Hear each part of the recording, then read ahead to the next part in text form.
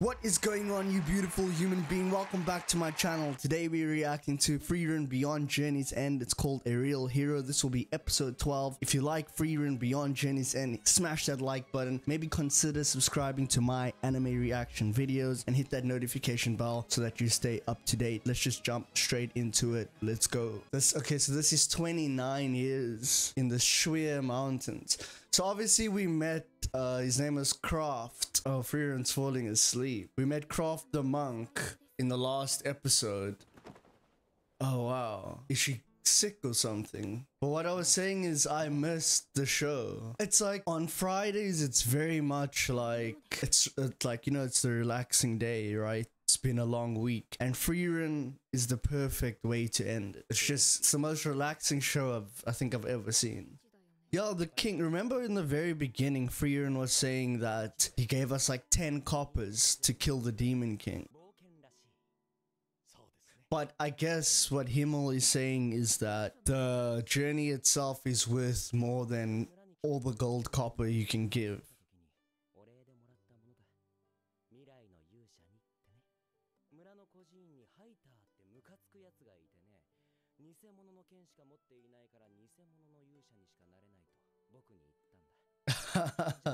A fake hero because you got a fake sword. Himmel, like every time they show these flashbacks, Himmel just seems like such a cool character. You know, he's always got the right thing to say, and even his life. But it's so interesting how when we started watching, it was the end of his life. But like I said, Stark reminds me a lot of Himmel. But this is interesting that she's fallen asleep. You know, and she's someone who never sleeps, really.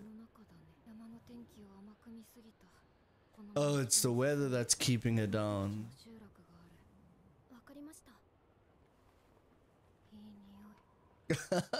Isn't that what Stark said?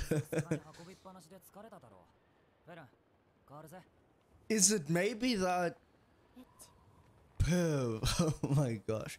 I was thinking that it was maybe because, you know, that Fern has almost become like a mother figure, or Frieren has become sort of a daughter figure. We've been waiting for you, Miss Frieren. The current village chief. The Lord of the Mountains. Interesting. Oh, okay. Some lore, some backstory.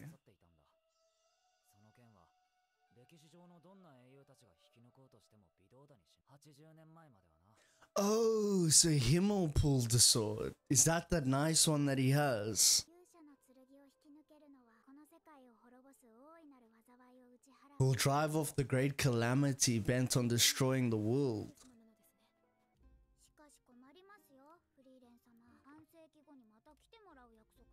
You're supposed to return a half a century later. Okay, it's 50 years after. The Lord of the Mountain. Interesting. Okay, so now she's going back to... Remember, like, there was the wreckage that she cleared? Oh, wolves. Oh, let's go Stark.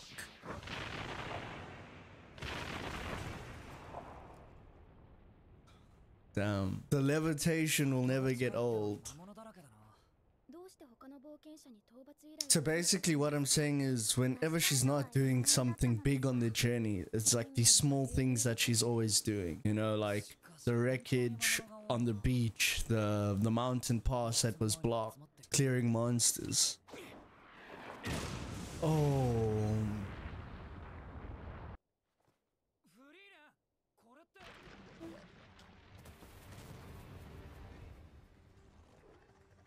Whoa, is that the Lord of the Mountain?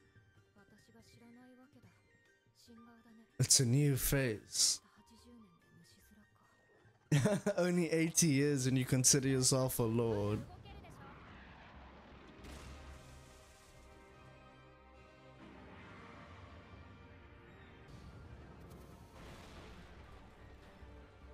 Damn. The finishing blow. Oh. Man, their team is something special. Stark, boom, takes the arm off. Finn defends. Imagine he pulls it.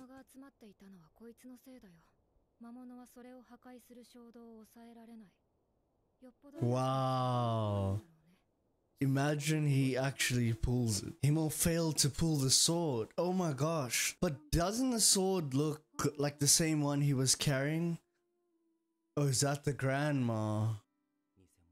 Oh, so now it ties into the whole fake hero thing.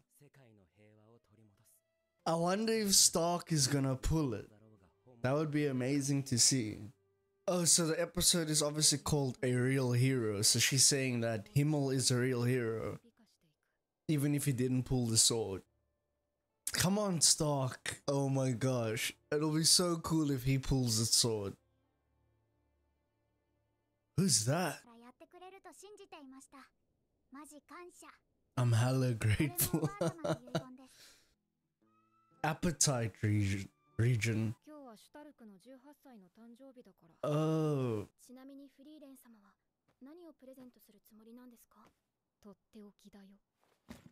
I've got something special planned.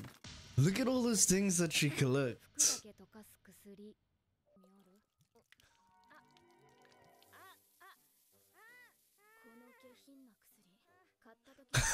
This vulgar potion.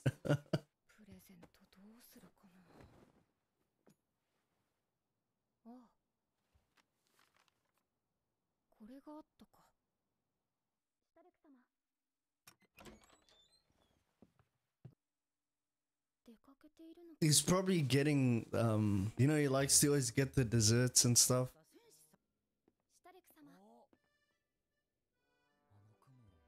Clouds look like boobs.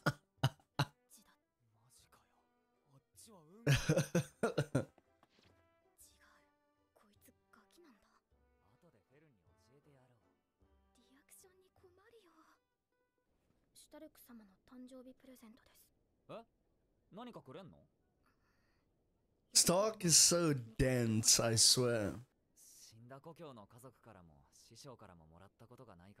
Damn, not even from the family. Oh, we're gonna get a little bit of a backstory with that. Remember, there's that other guy with the hair up. Tried to be more like Stoltz. Oh, that guy. What's that, his brother or something?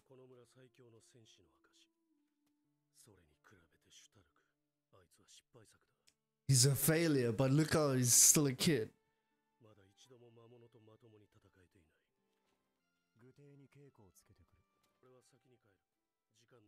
You're wasting your time. Wow. Oh.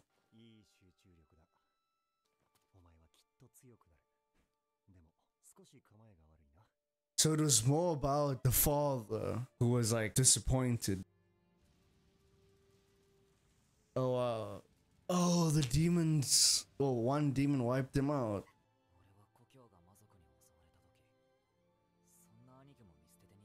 Crazy. All the more reason to pull the sword.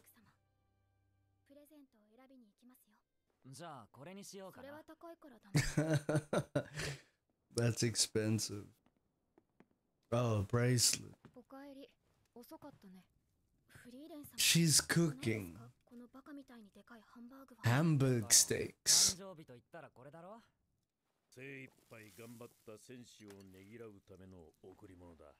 To honor warriors who have worked hard. Wow, everyone who works hard is a warrior.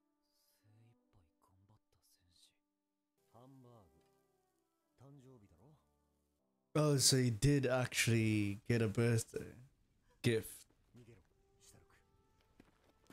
Oh, so he blocked out these memories. Oh, that was the thing that was in the briefcase or her case.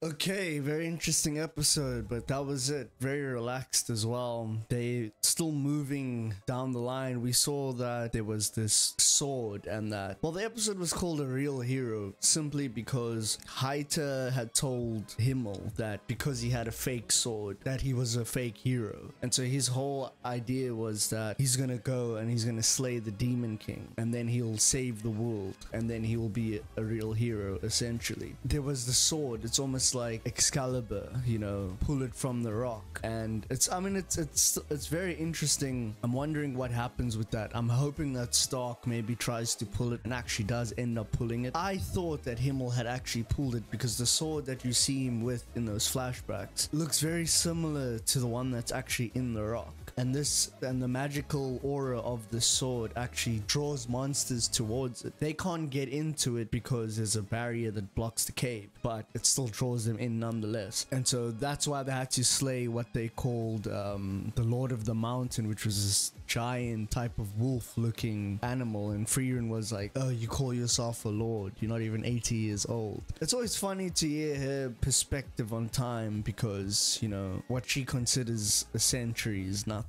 So they've been to this new town. I think it was called Appetite or Appetit Town. All of this is just making their way through the Schwer Mountains, through the blizzards or the blizzard, and eventually ending at Ender, where the Demon King's old castle is, which is going to be interesting to see. But that's the journey that they're on right now, and obviously they stopping in this town was Stark's birthday. And then we got to see a bit of his backstory because he did mention before his family was killed and he was sort of adopted by Eisen, and now we see that how his family got killed was by the demons. It's very interesting to see that his brother might actually still be alive, and how it was his dad that considered him a failure because he hadn't slain a monster even though he was so young. But his brother actually liked him and actually gave him a birthday gift, which was the warrior's, I think it's a warrior's gift or something, which is the Hamburg steak. And essentially it's for someone who's worked hard, and a warrior is someone who works hard, which is very cool. And that was pretty much it. We saw Fern trying to get a little bit closer to Stark, you know, just kind of trying to figure him out at the same time, and just realizing, you know, he's like, he's a dude, man. That's how we are. We still like very childlike, you know, looking at the clouds and seeing different images. That relationship is still unfolding in many ways. But anyways, that's it. Not much happened other than that. It was just a really good episode, great to watch, great animation and everything. But that's gonna be it for me. If you like Frieren Beyond Journey's End, smash that like button, consider subscribing to my anime reaction videos, and hit that notification bell. With that, I'm releasing videos every day of the week. I'm gonna leave the last episode up over here. Thanks for watching. If you're watching, I'm out. Peace. In a bit.